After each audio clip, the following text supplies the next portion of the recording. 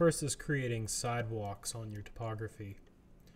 So I will drape my form onto the topography and go in and select that face. Right click for the context menu, and I have a plugin named Joint Push Pull installed. I'll use Vector Push Pull. Select that face and click the up arrow key on my keyboard to lock that on the blue axis. And I'll type in 0.5. That comes in as a group. I can paint it a gray color. And now I have a 3D sidewalk. And since it's a group, it makes it easy to get rid of it. Say you change the design later.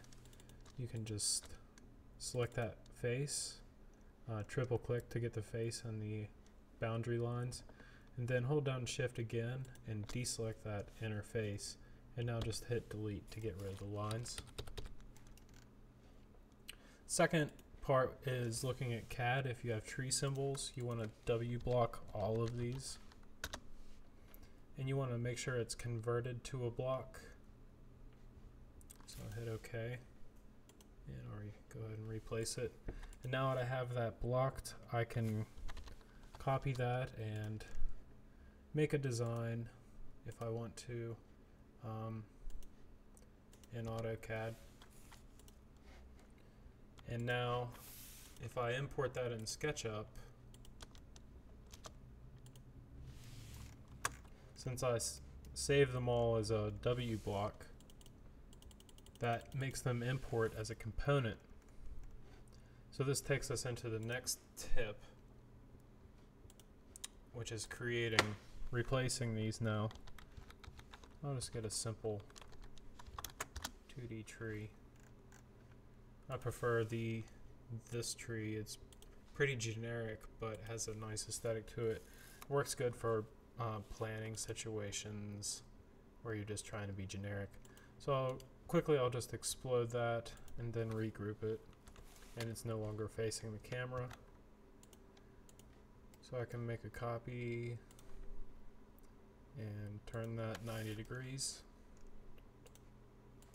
place it back there, group it together, and now I'll just copy that, Control C, and delete it.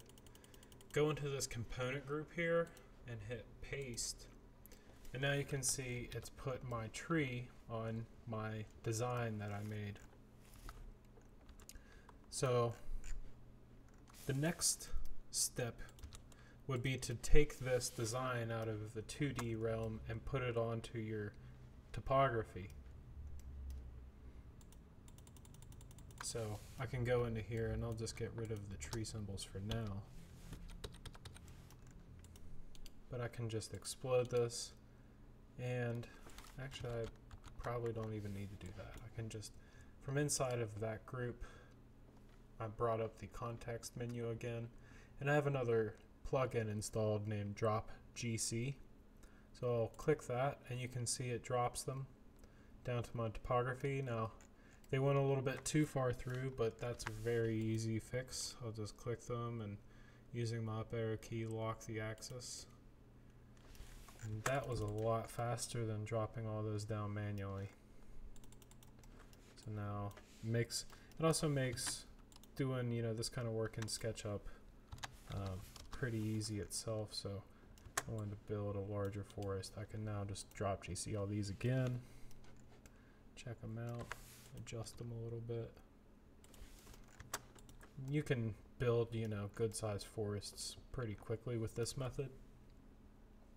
So the last thing I have to finish up is just to save yourself a lot of time and effort from going up here and turning on hidden geometry on and off, because if you're a landscape architect or you're just doing site design and you want it to be good, you're going to have to deal a lot with hidden geometry. So save yourself some time, set this shortcut under Preferences, View, Hidden Geometry.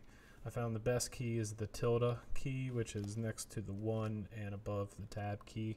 You don't use it for anything ever, so use it for hidden geometry, and it makes a pretty easy shortcut for your pinky finger. So those are my 5 tips.